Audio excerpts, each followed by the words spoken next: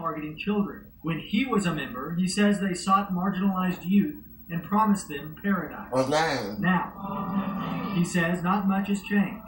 According to Picciolini, neo-Nazis are using nefarious tactics like going to depression and mental health forums and multiplayer gaming to recruit those same young people.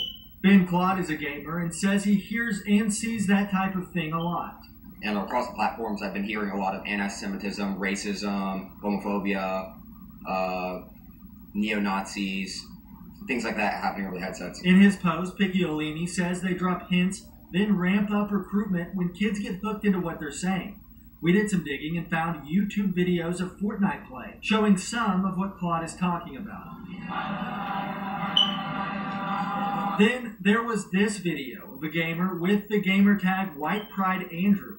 The things he said were so hateful they couldn't be shown on television. You can get some understanding from his fellow gamers' reaction.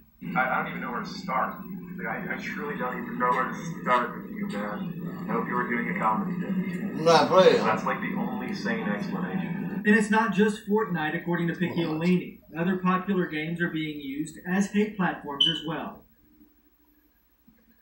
If you're thinking this is not close to home, this is an image of hate groups across the nation, according to the Southern Poverty Law Center. All it takes is a username and a password to have access to your children's ears.